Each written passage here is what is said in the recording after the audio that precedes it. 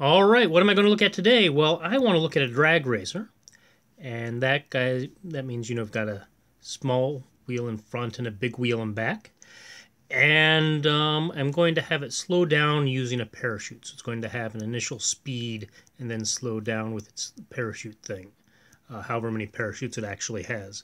So that is what I'm interested in. He starts off with some initial speed V. He has a mass M, and the parachutes have a drag constant D. So I want to figure out what this is as a function of time. So let's see, what am I given? So I've got the racer. It has a mass M and an initial speed. I'm going to have to call it V0. Let's see, what else? I know that there's a parachute.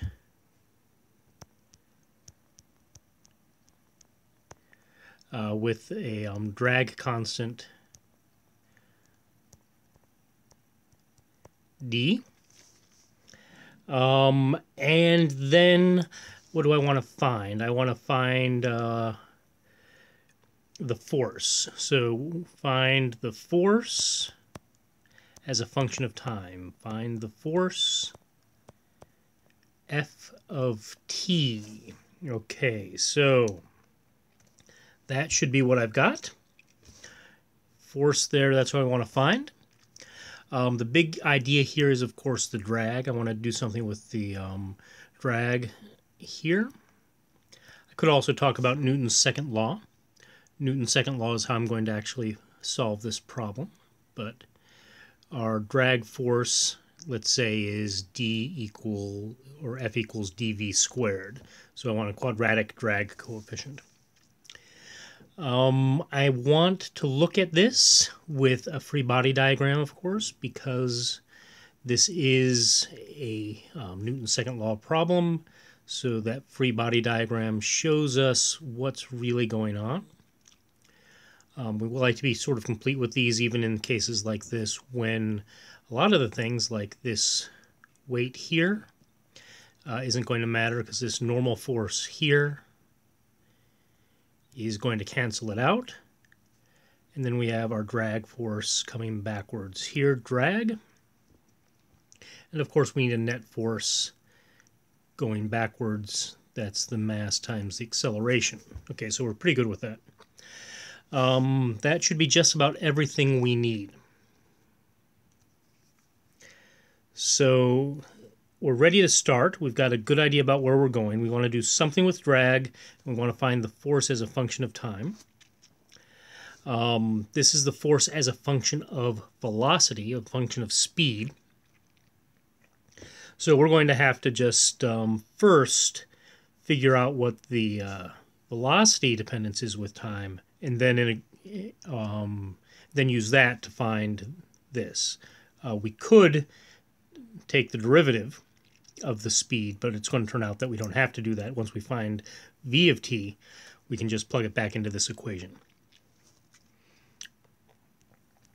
So let's just start with the free body diagram in that x direction, right, this way. So here we have the force that we want being equal to the net force. Remember, left side, what touches the box, right side is the net force. Next, since we wanted that, we've got that, we don't know that, I want to do something with the acceleration. We know kinematics can give us that, right?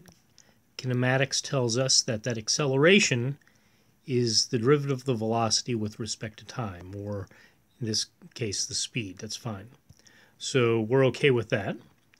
We wanted this guy. We don't know the speed, though. We don't know the velocity as a function of time. But we do know this guy up here, right? We know the definition of drag.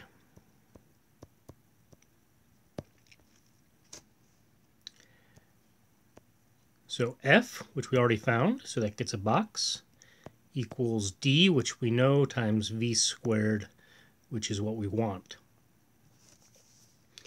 So that looks like we're okay. We've got everything, and we're ready to go. We might have to use one or two of these twice, but we're okay. I think we have everything we need to actually solve this problem.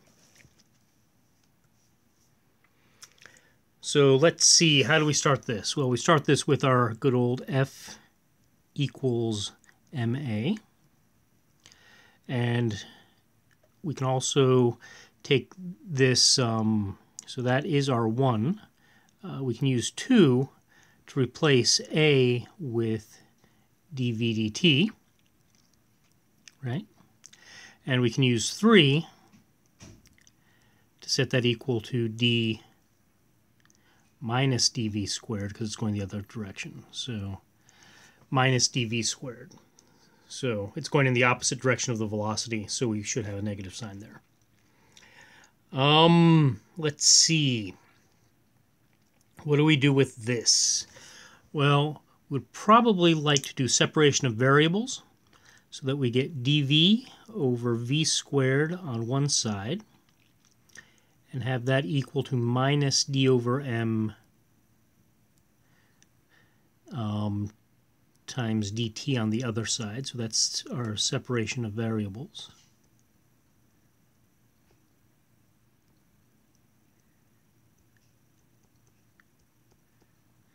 Okay, then we just kind of integrate this. So we want to integrate from our original speed, which is called v0, to our current speed, v of t, right?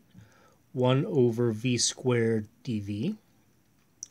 And that's equal to the integral from, this is our initial speed, this is our initial time, 0, to our final time t. We're okay with that, times this constant minus d over m times t, or dt, excuse me.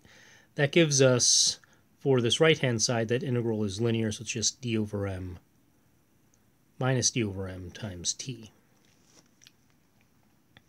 Okay, so we're doing pretty good. We've got half of this done. Now we have to find this part. The integral of v squared is minus 1 over v. The integral of 1 over v squared is minus 1 over v. That's evaluated at v0 and v of t. So we get minus 1 over v of t minus 1 over v0. Okay? And then we do math. Right, we want this guy, and we're going to have to do something with flipping him over. We're going to have to do 1 over both sides eventually. We want this guy to be alone when we do that, so that we don't have any extra math after we do that. So that's not too hard. We just put this on the other side, so we have 1 over v of t, positive, right? This guy stays on the same side, so we have 1 over v0, plus, because this guy goes to the other side, d over m times t. And that whole thing is equal to, let's see, m plus dv0t over mv0. Okay? So just a little bit of math after we integrate to get that into something that will not hurt our brains after we take the inverse of both sides. So we want to take the multiplicative inverse of both sides. So on one side we have v of t being equal to the other side, which is mv0 over m plus dv0 times t. Right? And like I said, now that we have this, we can plug it into this thing again. We can use 3, right? And we've got our force as a function of time. So we could also, of course, use 2, take the derivative of this, and then after we've found the derivative with the acceleration, plug it back in here, multiply by m. It should give us the same answer, only we get to take a derivative, which I know is something you really would like to do at this point, but I don't know if I want to take that time. I can do this in one step, so I'll just do it in one step. So that's d times m squared times v0 squared all over this thing in the denominator, which is got units of mass, m plus d times v0 times t squared. Okay, so that is your answer. That is the force as a function of time that we found from the force as a function of velocity. There's a reason why I call this the math kinematic, or the physics kinematics connection in your syllabus. It's because we've taken this simple sort of looking equation, which describes the physics, and gives us a sort of mathy thing that we can plot. So let's see what we can do next. We want to see first that this thing has all the right symbols. We don't want to have any extra symbols in it when we have a symbolic answer. We want our answer to be in terms of these guys as much as possible. We are also allowed to use that t there. So let's see, what do we have? We have d. We have m. We have v naught. And then we have the t here, which I just said we were allowed to use. So we're okay. We've got everything we need. We only have symbols that were given. The next quick check is to do the dimensions. Obviously, there's a longer check, which is go and find another way to solve this, and hopefully you get the same result, but maybe you will, maybe you won't, but it will definitely take more time. Let's see what sort of things we need to know. Well, we need to know something about this drag coefficient, for example. What units does it have? Well, you know, your force is mlt to the minus 2. Your velocity is lt to the minus 1. And we've got a square of that, so that's L squared t squared to the minus 2. So that drag coefficient has to have m over L as its units, right? So we'll go ahead and get that done. Got that? We want to check this guy. First of all, let's check this whole dv naught t and make sure dv naught t has units of m, right? So we have d, which was m over L, v naught, which is a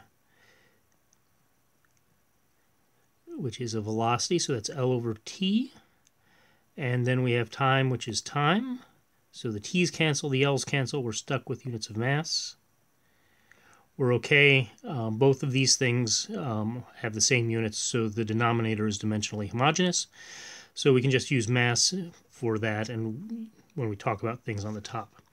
So what happens next? What happens next? Let's see. We have the units of d times m squared times v naught squared all over whatever's on the bottom, which is just an m. It has the same units as the m. We already checked that was dimensionally homogeneous. We can cancel that out and be happy. Actually, that should be m squared, so I'd cancel both of these out. So we only have dv squared, dv naught squared. We can tell just by looking at this that it's going to have the right units, right? So this is, m over L times L over t squared. So we have L squared divided by L. That's L, and we have t squared there, and those are the right units. So we have the right units, and we are happy. So let's see, what other things can we check? Well, we can check to make sure it has the right time dependence. As t gets larger, the speed gets smaller. We're okay with that. That's exactly what we want. The faster you started, right, the longer it's going to take to slow down. That's good. More drag, faster. More drag is faster reduction. So I think we're okay. The mass seems to cancel out. Doesn't seem to matter too much about the mass as long as D and V naught are all okay. So I think we're okay with that. Hopefully you can do stuff like this on your quiz, because that's going to be fine. I mean, I won't give you this one. I won't give you F equals KV. I'll give you some other one if I give you something on a quiz, because obviously if I want to see if you can do something, I don't want to see if you can do the thing that I already showed you. I want you to show me how to do it, right? So I think that'll be sufficient for now. If you have any questions, I mean, you can talk to me. I've got, a whole class tomorrow to talk with you about. And, I've also got office hours and stuff like that. So thank you very much. I'll talk to you later. Bye now.